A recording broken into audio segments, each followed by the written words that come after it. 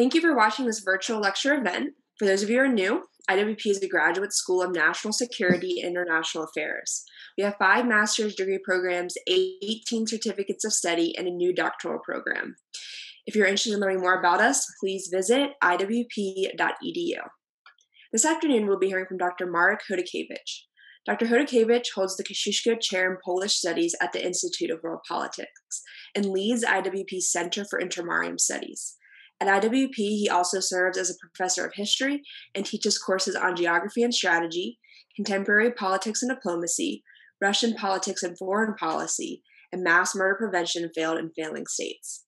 He's the author of Intermarium, The Land Between the Black and Baltic Seas, and numerous other books and articles. He holds a PhD from Columbia University and has previously taught at the University of Virginia and Loyola Marymount University. Dr. Hodakiewicz, welcome. The floor is yours. Well, thank you very much, as always. We appreciate it.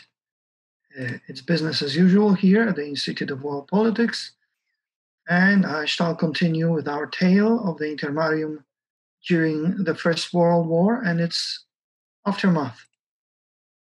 First, as always, a few quotes.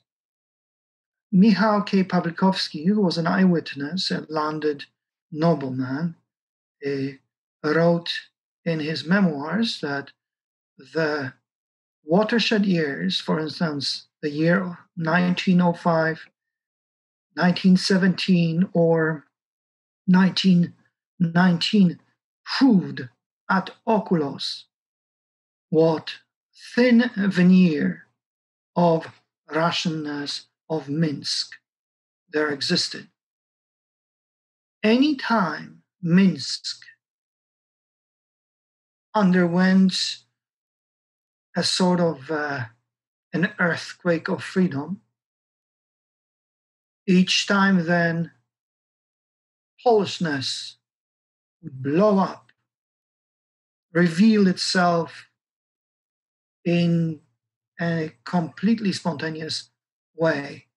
The Polish speech reverberated through the streets, Polish newspapers appeared, and at the theater and at the soapbox, there were Polish words spoken. This is after over 100 years of Muscovite occupation of Minsk. And here is a quote from Arthur Lord Balfour, the Foreign Secretary of Great Britain, in March 22nd, 1917.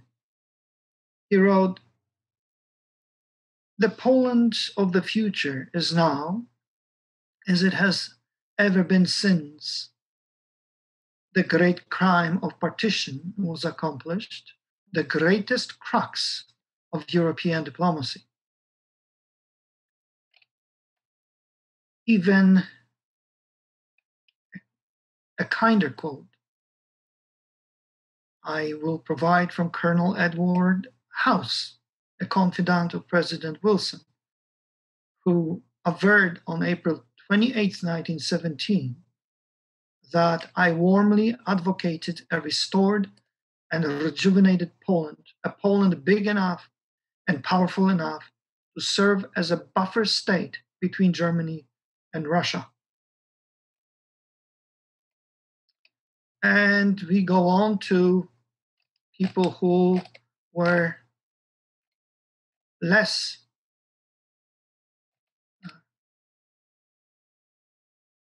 inclined towards the cause of Poland, namely Vladimir Ilyich Lenin. This is May 12th, 1917. Owing to the long oppression by Russia, Poland's policy is a wholly nationalist one, and the whole Polish nation is obsessed with one idea: revenge on the Muscovites. No one has oppressed the Poles more than the Russian people, who served in the hands of the Tsars as the executioner of Polish freedom. In no nation does hatred of Russia sit so deep as with the Poles. No nation dislikes Russia so intensely as the Poles. As a result, we have a strange thing. Because of the Polish bourgeoisie, Poland has become an obstacle to the socialist movement. The whole world could go to the devil so long as Poland was free. Of course, this way of putting the question is a mockery of internationalism. Of course, Poland is now a victim of violence, but for the Polish nationalists to count on Russia liberating Poland, that would be to the international. The Polish nationalists have so imbued the Polish people with their view that this is how the situation is regarded in Poland. And a gem from David Lloyd George. Russia can only be saved by her own people, we believe. We believe, however, that an independent Poland, comprising all those genuinely Polish elements who desire to form part of it, is an urgent necessity for the stability of Western Europe. And next we have the 13 points, or point number 13, of US President Woodrow Wilson. January 8th, 1918. 13.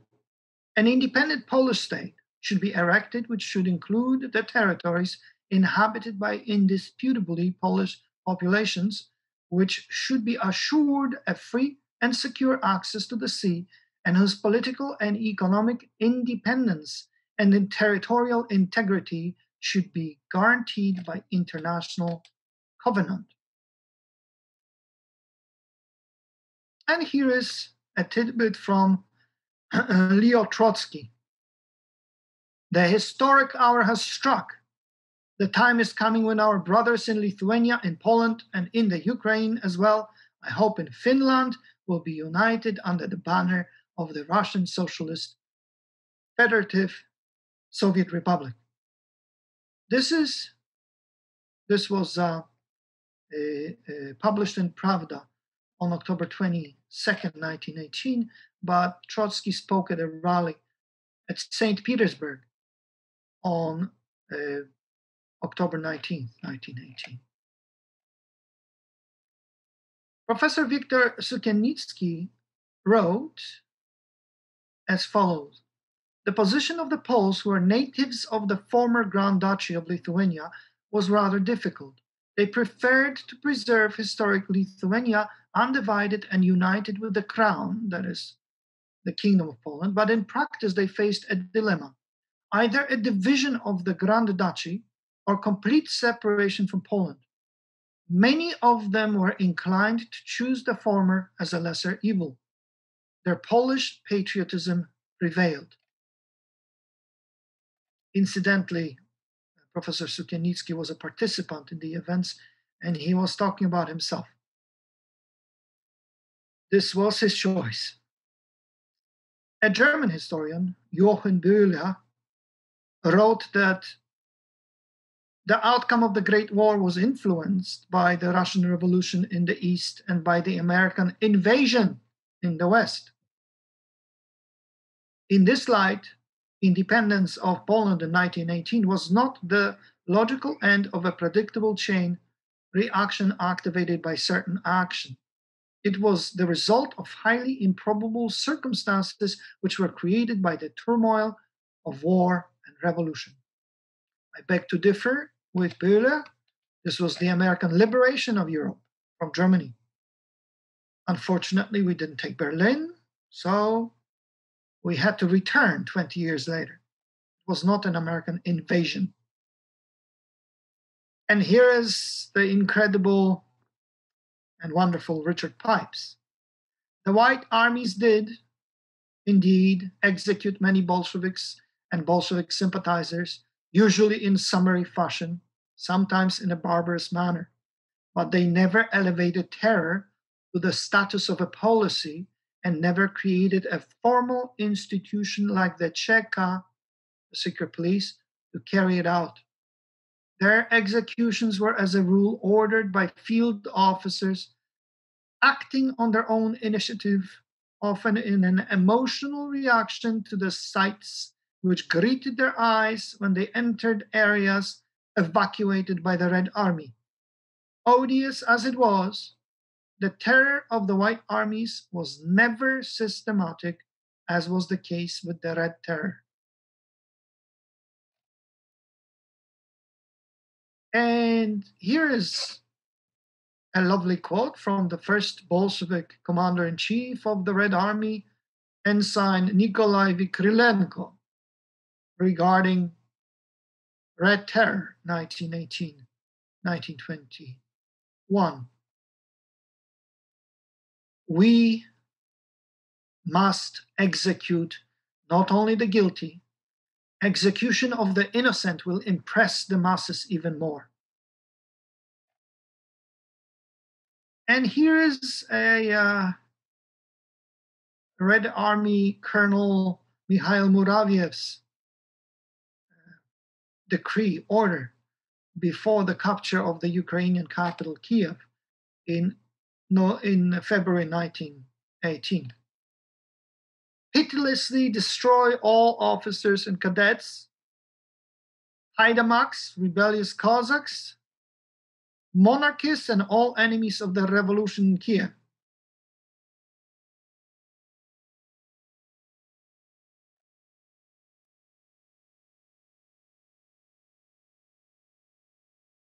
Then we have the recollections of cavalry captain Wiktor Dzierży-Kraj-Stokalski, who fought in the Polish self-defense forces in the Ukraine. This is what he had to say about 1917 and 1918. The mob smelled blood and absolute impunity of robberies. Manor houses emptied.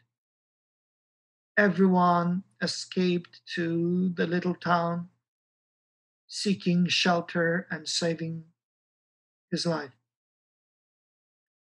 Old nests of the landed nobility fell prey to rampaging peasantry, which destroyed more or less everything.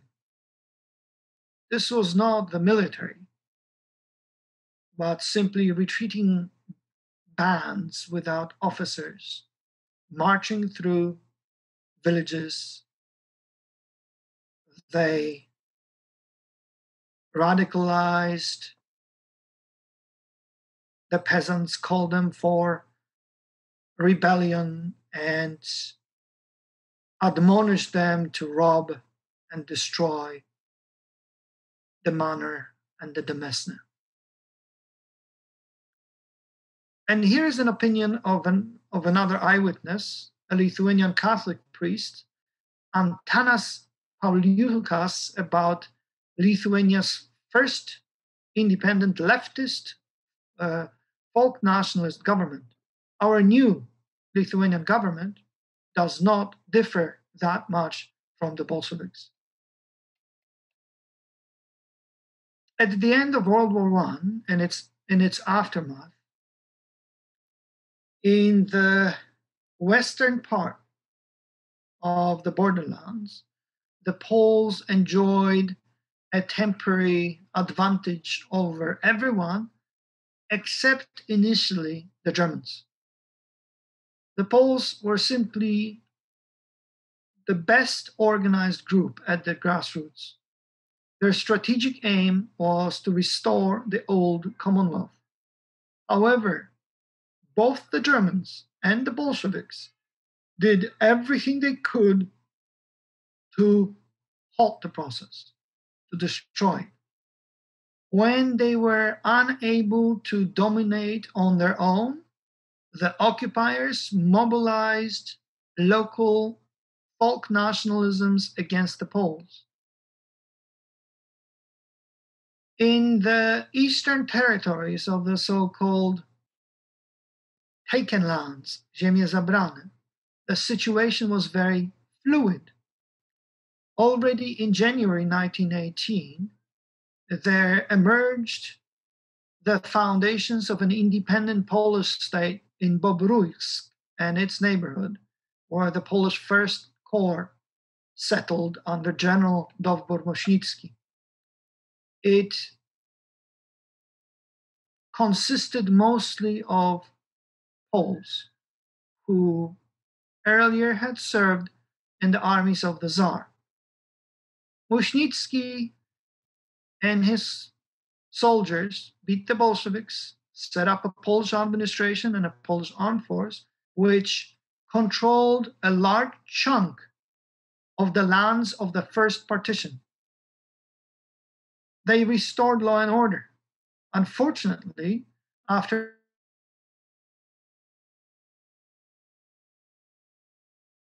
a few months, this particular experiment, the disarming of the Polish troops and the interning of the whole corps, which was followed by the transfer of the soldiers and officers, unarmed soldiers and officers, of course, to occupied central and western Poland.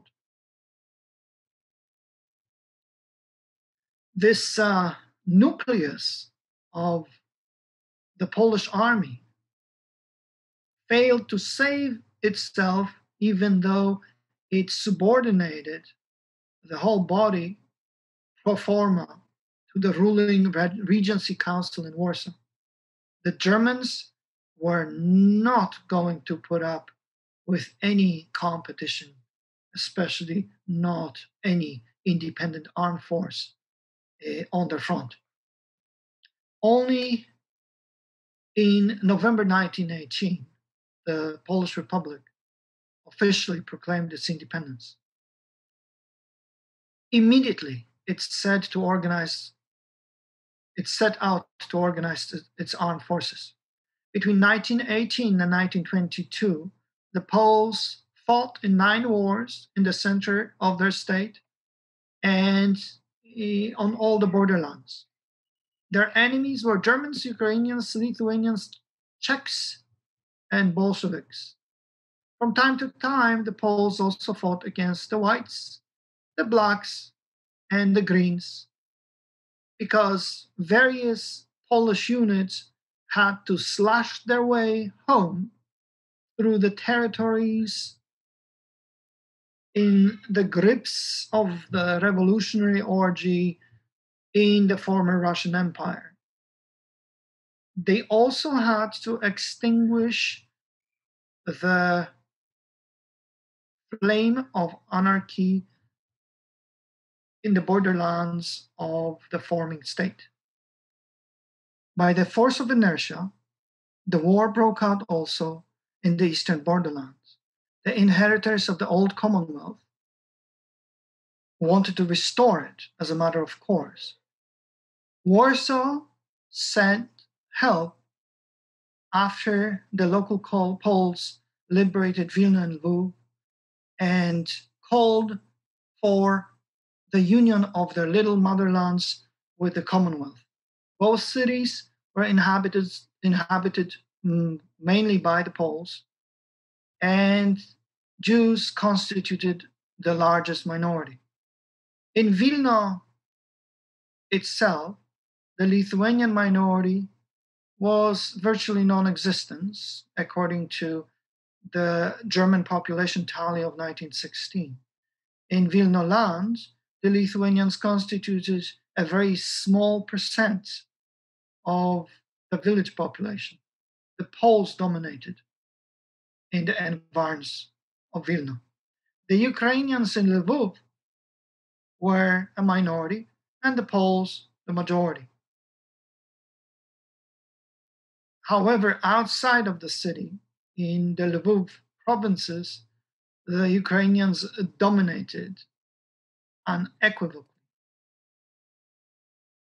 But the Ukrainians, the Lithuanians, and others failed to translate their numeric superiority into a nationalist victory as far as majority of localities were ethnically mixed population resided.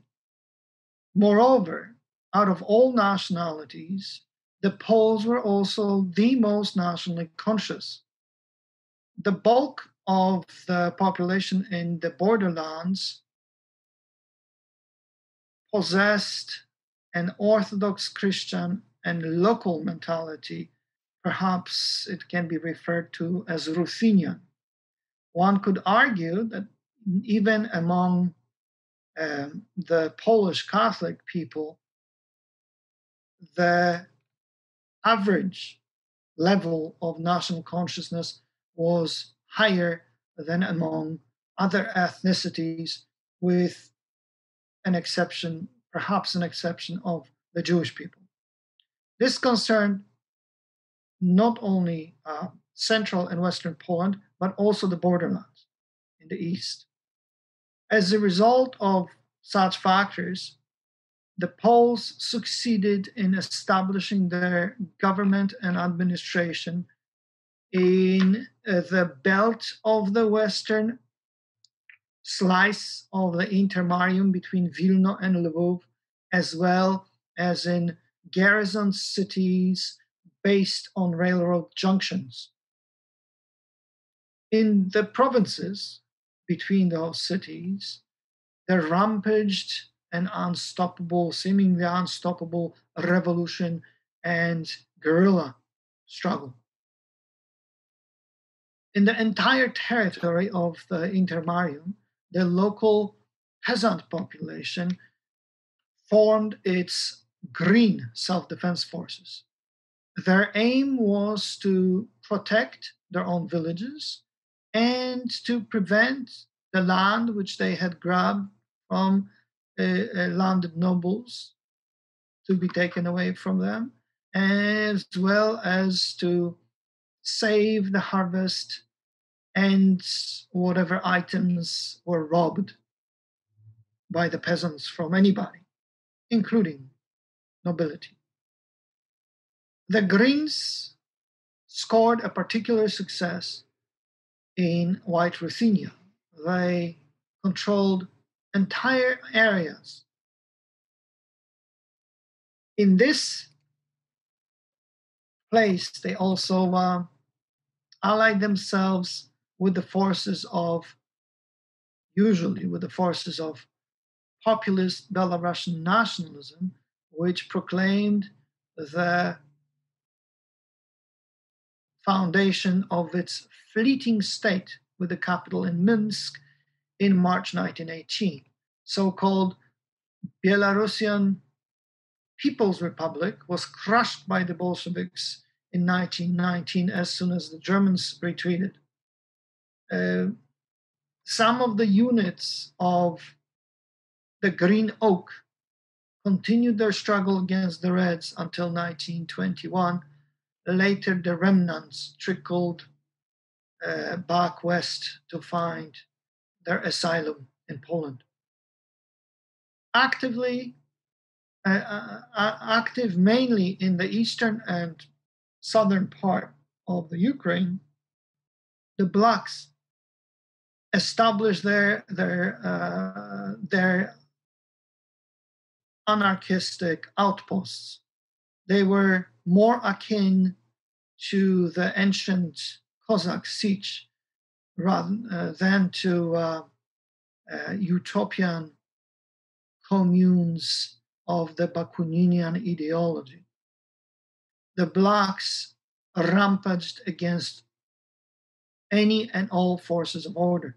First, Nestor Makhno and his adherents allied themselves with the Reds against the Whites. Then they broke with the communists.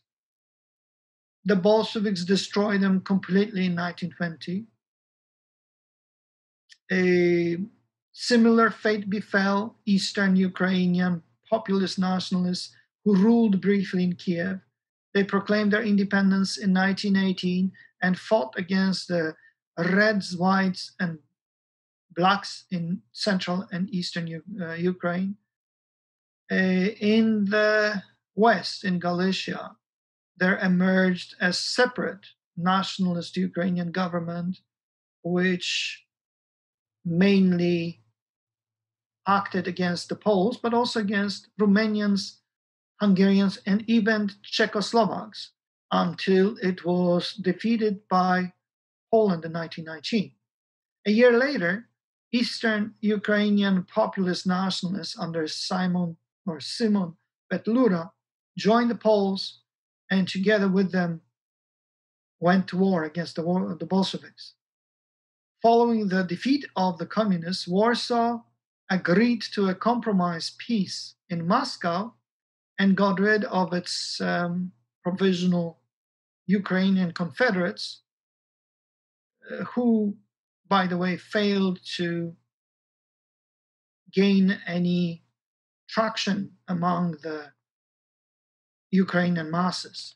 Meanwhile, Poland also pragmatically maintained its neutrality as far as the Russian monarchists and other anti-Bolsheviks. In a predictable way, this assisted the Reds, unfortunately, to destroy the Whites in the south and north of the Intermarium. In the north, there emerged a chain of ephemeral alliances, thanks to which the Baltic people staunchly defended their newly achieved independence. Estonia and Lithuania proclaimed their freedom with agreement of Germany in February 1918, but Latvia only in November 1918, because the Germans had planned to dominate that country directly. The Lithuanians of the Kovno area, without much success, collaborated with the Bolsheviks against the Poles in the conflict over Vilna, which was the historical capital of Lithuania. Their anti-Polish offensive in the Suwałki area failed miserably as well. On the other hand, as Thomas Balkelis stresses, the Lithuanians suffered of mass desertion, including mass desertion to the Red Army. And because of this, or rather, despite of this, they managed to survive the Bolshevik offensive between January and March 1919. But the main credit for it goes to the German Freikorps, German mercenaries, freebooters. They took on themselves the brunt of all the fighting.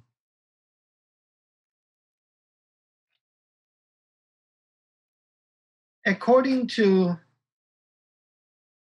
Balkelis, their resilience inspired both the fledgling Lithuanian troops that joined the action only in February and the local population who learned that the Bolsheviks could be stopped after all. Remarkably, the Freikorps' military role is barely recognized in contemporary Lithuanian accounts of the conflict, which is commonly commemorated as a war of independence. But it was the Germans who did most of the fighting at this stage. All this notwithstanding, in 1923, in the last wave of violence, the Lithuanians grabbed the Klaipėda, Memelland region from Germany. Meanwhile, Latvia and Estonia fought against the Bolsheviks with increasing zeal. They also fought the Germans and the Whites. In the beginning of 1919, the Lithuanians suffered a defeat, first by the communists, chiefly their own communists, ethnic Lithuanians, and then the Germans. The former established a Soviet Lithuania, and the latter proclaimed the Baltic Duchy. That state was supposed to have spanned the area from northern to western Latvia as well as a part of Estonia. Therefore, the Estonians sent assistance to the Latvians first against the Germans. Meanwhile, the Latvians allied themselves further with the Poles against the Bolsheviks. The defeat of the Reds at the hands of the Polish-Latvian coalition took place to a certain degree because of the assistance of the German side in 1920. At the same time, the Estonians defeated the Reds because of the assistance of the Whites, the British, the Finns, and the Swedes. The Baltic nations secured, arms in hand, their fragile independence, but this would not have been possible without the Polish victory over the Red Army in August and September 1920. In this manner, and under such conditions, western and northern parts of the Intermarium emerged free and independent from the slaughterhouse of the First World War, Revolution, and Civil War. At that time, each nation state concentrated on its own narrowly defined interests. Most of the nation states quarreled violently with their neighbors. All of them fought the Bolsheviks. However, despite their anti-communism, each was eager to find a separate modus vivendi with the Soviets. That egoism translated into a horrible outcome to the interest of the solidarity of other nations of the Intermarium. Already in the fall of 1919, the Estonians, Latvians, and Lithuanians undertook efforts to coordinate negotiations with the Bolsheviks. Because of the Lithuanian conflict with Poland about Vilna, Tallinn and Riga decided to sign separate treaties with Moscow. The Estonians signed their peace agreement already on February 2nd, 1920, and the Latvians on August 11th.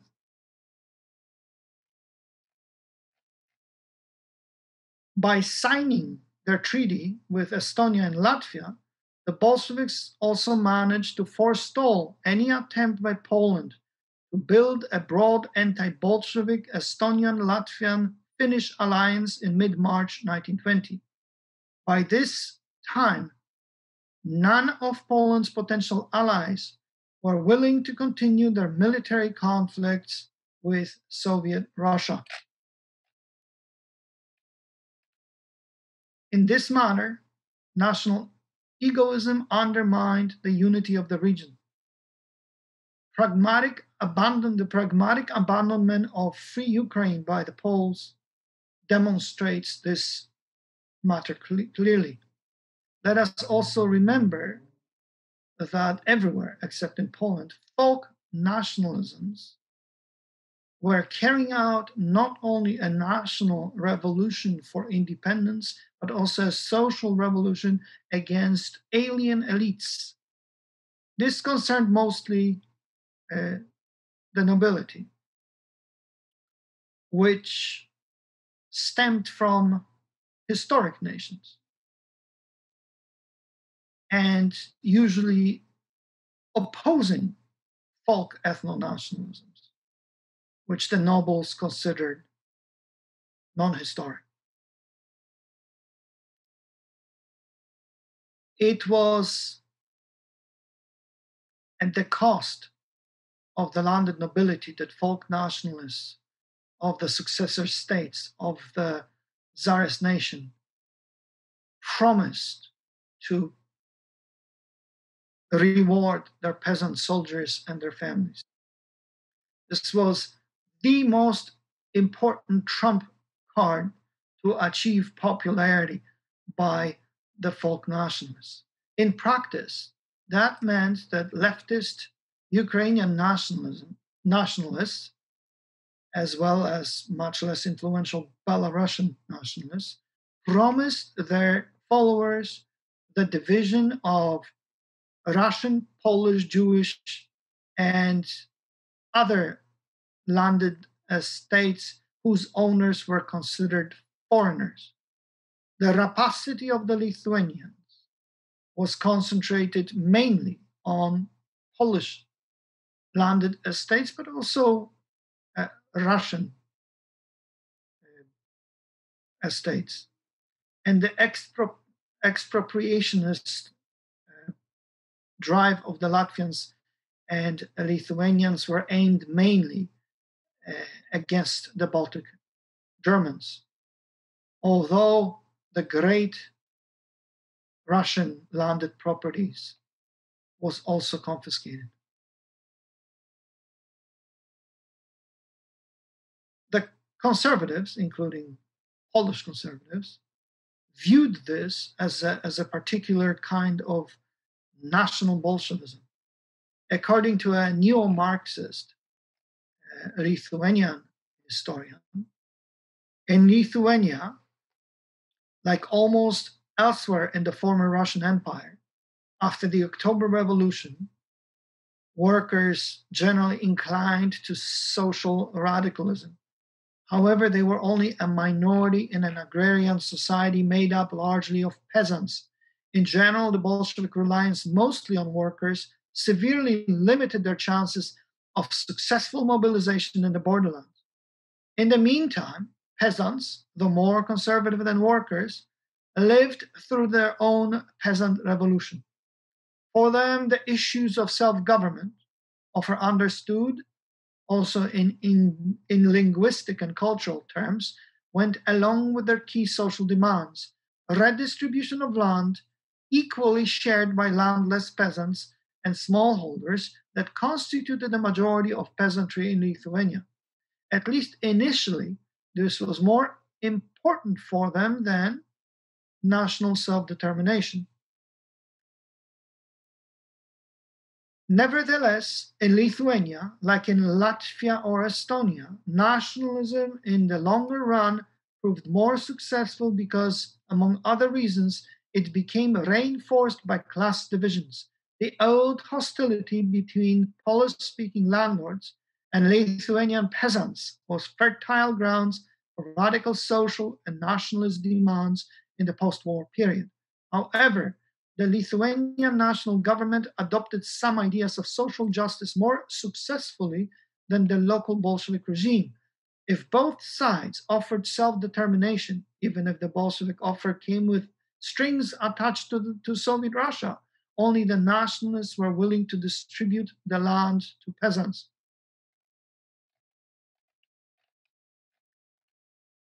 Meanwhile, in the Commonwealth,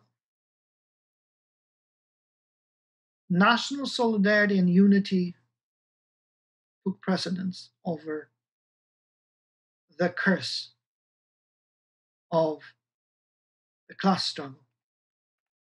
A radical confiscation of estates and distribution and their distribution to the people would not have solved the hunger of land.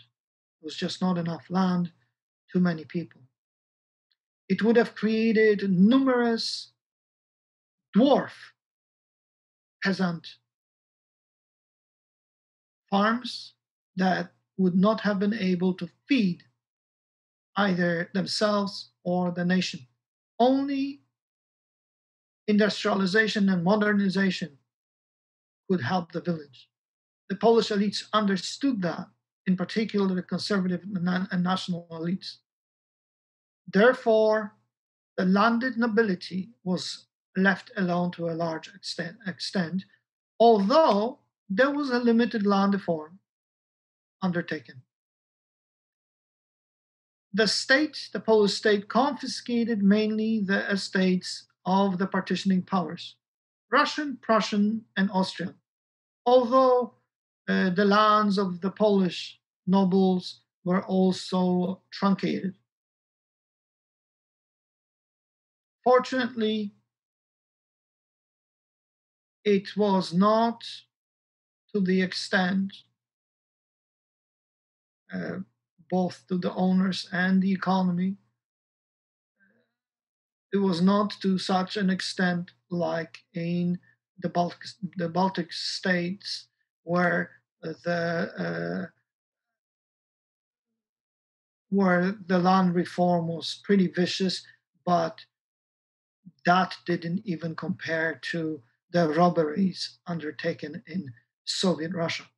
Wholesale confiscation. The lack of extreme radicalism meant that Poland rather quickly achieved stability as a parliamentary democracy. It was thanks to the moderation that Polish economy restarted, in particular the defense industry, which was the key to meet the invading Bolsheviks.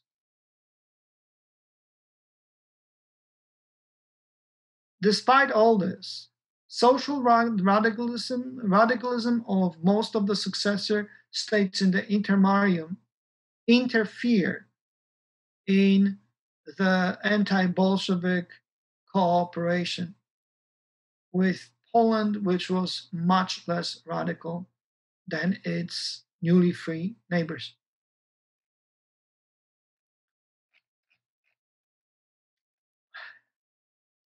Another important factor which militated against uniting of the nations of the Intermarium against communism referred to leftist sympathies of some of the most important players there. For instance, Marshal Józef Piłsudski was a nationalist socialist. He considered the White Russians, along with their slogan to restore autocracy and one and indivisible Russia, to be a greater threat to Poland than that of the Reds and their utopian promises of a socialist paradise on earth. Piłsudski preferred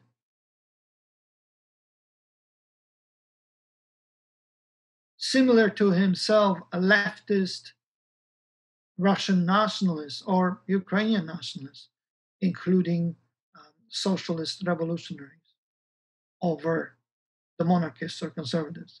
In the critical period of 1919, it was Piłsudski who decided to maintain neutrality in the Russian Civil War, which was a gift to Lenin. Moreover, the Polish commander-in-chief preferred a federalist solution. However, the successor states of the Russian Empire were formed on an ethno-nationalist basis. Therefore, Lithuania in particular, but also others, rejected the Polish federalist project.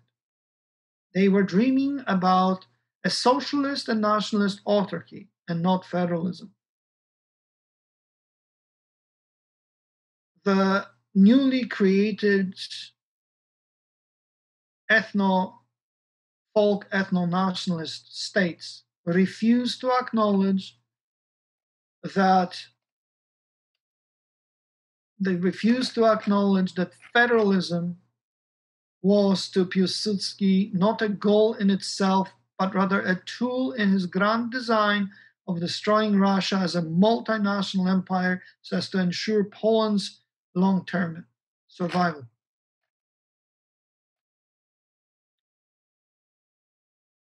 This would have also guaranteed the survival of Lithuania and other states of the region, which he envisioned to be optimally federalized with the Commonwealth. Unfortunately, the Lithuanians, the Ukrainians, and the others could only see in this Piłsudskiite scheme an alleged Polish imperialism. Therefore, they attempted to counter it with their own imperialism, maximalism, and chauvinism. According to a witness and participant in those events, Michał Pawlikowski, the First World War and emergent from it, in congruence with the slogan of self-determination of nations, post-Versailles states introduce a certain revolution to this seemingly innocent terminology. An ethnically Lithuanian state emerges with a de facto capital of Kaunas, but it considers Vilna as its historically determined capital. The Lithuanian state, which even if it in its Kaunas borders, the Lithuanian element did not predominate, aspires to the borders of Duke Gedimin from the 13th century, endeavoring to erase 500 years of the Union of Krewo. It reaches out to Vilnius, Suwałki, Święciany, Brasław, Grodno, Ośmiano, and Mołodeczno, a maximalist program. The struggles between the inheritors of the old Commonwealth of the First Rzeczpospolita and folk ethno-nationalists played into the hands, first of all, Bolshevik Russia. Other factors which prevented the destruction of communism consisted of a poorly conceived realpolitik. For instance, already in 1919, the Estonians falsely convinced themselves that after ejecting the Bolsheviks from their country, the Reds would leave them alone.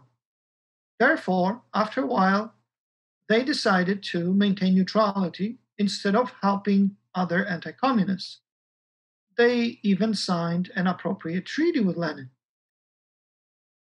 The Lithuanians, in their ignorance, contrived that the communist assistance against the Poles would be to the benefit of the Lithuanian national cause and will allow them to maintain independence from Moscow.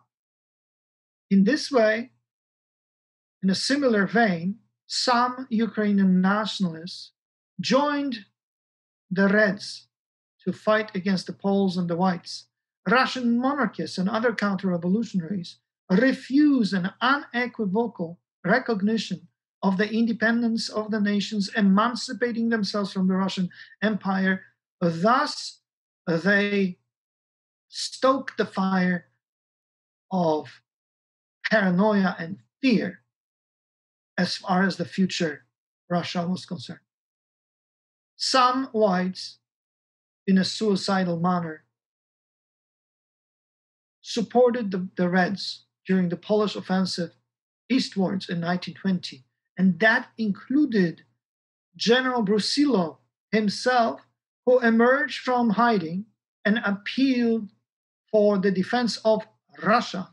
He and others like him naturally fell victim to a Bolshevik provocation because Lenin used the situation on the Polish front as a propaganda tool to mobilize Russian nationalism to benefit Soviet power. In this manner, national egoism, leftist preferences, and imperial predilections triggered a defeat, a catastrophe to the conception of creating an alliance which would have helped permanently solidify the independence of the Intermarium and anchor it firmly on the idea of solidarity and national cooperation by smashing the Bolshevik power in Russia once and for all.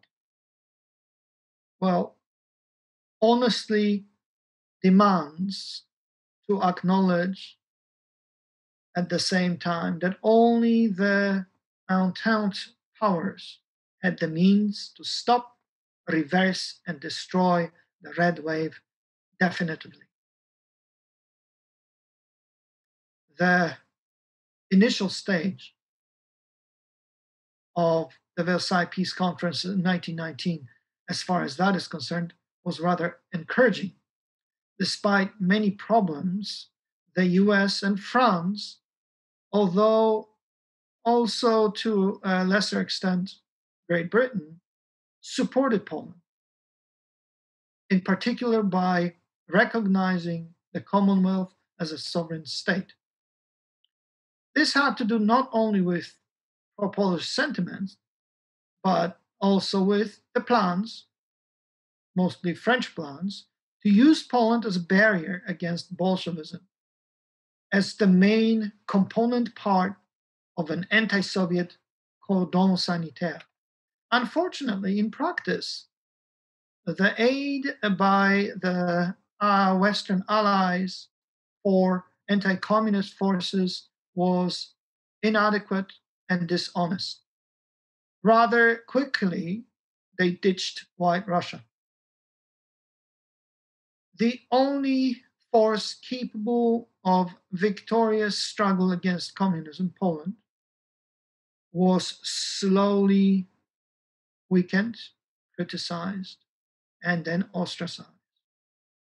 From the Peace of Brest-Litovsk, at least from the Peace of Brest-Litovsk, the Western powers began abandoning the idea of Polish exceptionalism as a historical nation in the area, and the principle of self-determination of nations was also projected onto the non-historical nations led by folk ethno-nationalists.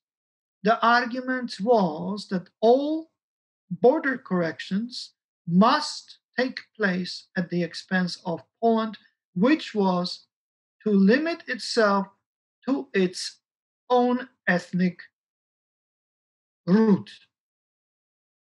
In this way, the powers of the West attempted artificially to reduce the Commonwealth to an ethno-nationalist paradigm. At the same time, the powers espoused the complaints and pretensions as far as national minorities were concerned, in particular Germans and Jews, who continued to reside on the so-called ethnic Polish territories. There were demands for guarantees and privileges for them. Simultaneously, the Western powers refused to secure similar guarantees and privileges for ethnic Poles abandoned outside the territories of so-called ethnic Poland. After the cards were dealt this way, the Poles, in particular in the borderlands, were foolishly and absolutely illogically compared to Baltic Germans. The West, the Allies, resolved that the Poles have absolutely no rights in their ancient motherlands, in the Grand Duchy of Lithuania, in the Ukraine.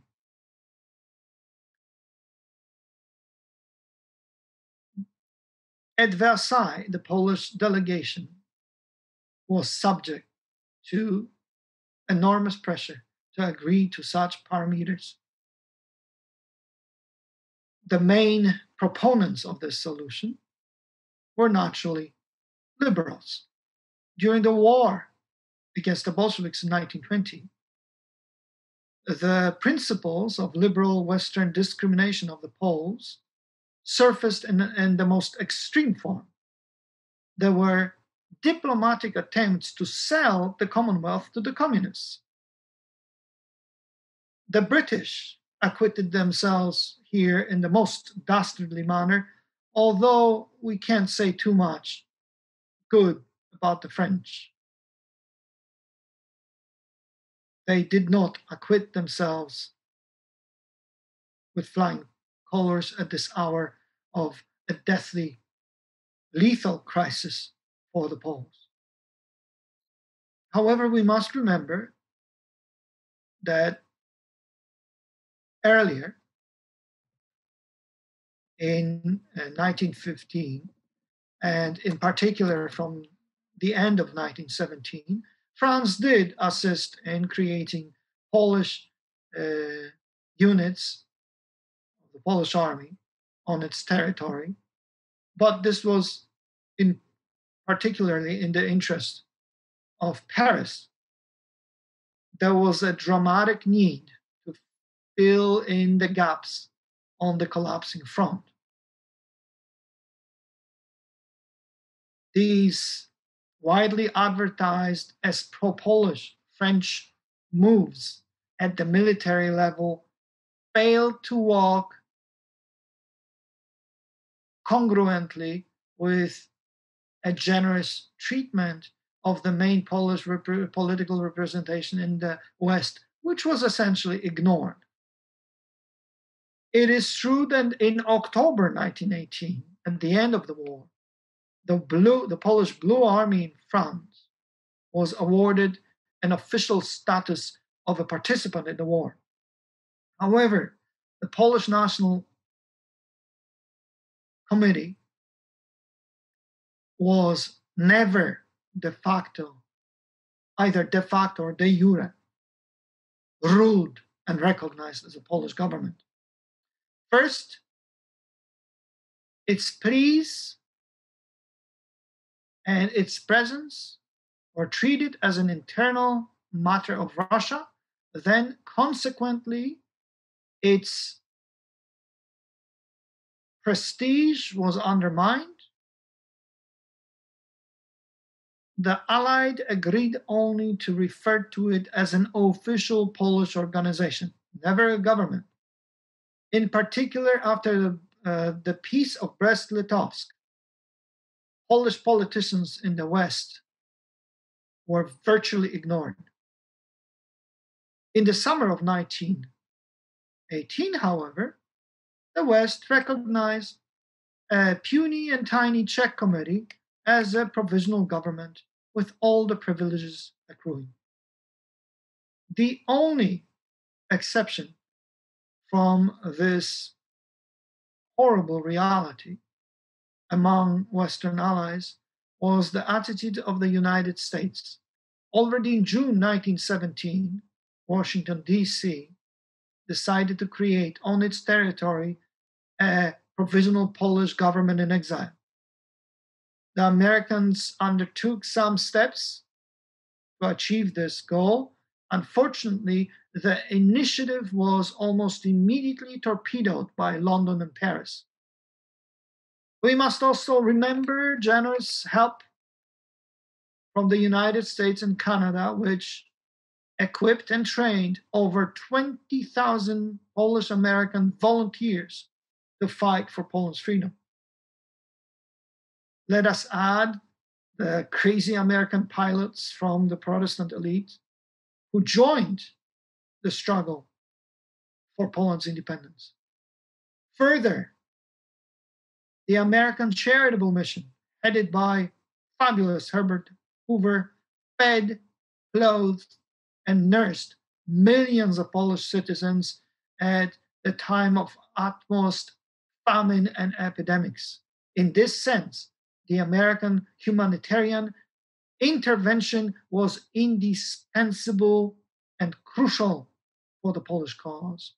Unfortunately, after 1918, the United States withdrew from the international scene. American diplomatic assistance was suspended, yet this was crucial during the Great War and right after, thanks to idealistic President Woodrow Wilson. But now America was no more in the game. The rest of the great powers, in the main, disappointed Poland, either completely not rendering assistance or offering it too late and too little to really make a difference. France did try, but the boycott of the German and Czech trade unions, leftist trade unions, prevented the transfer of war material from France to Poland. The Hungarians helped much more because at a critical junction, they generously shared their own ammunition with the Poles. Let us stress, the West did not acquit itself well. It did not make a positive impact. Despite that, as mentioned, the governments of the powers, in particular London, although Paris too, endeavored to become architects of a diplomatic capitulation of Warsaw before Moscow in the most dangerous moment of Lenin's offensive west in the summer of 1920. This was appeasement at its worst. The Poles defended themselves. As far as White Russians, France and Great Britain simply ditched them, abandoned them. In this manner, Bolshevik totalitarianism triumphed in most of the lands of the former Russian Empire. It cast a Spenglerian shadow on the bloodied and stunned Europe, a wasteland, as T.S. Eliot so correctly described it, and it impacted adversely the whole world.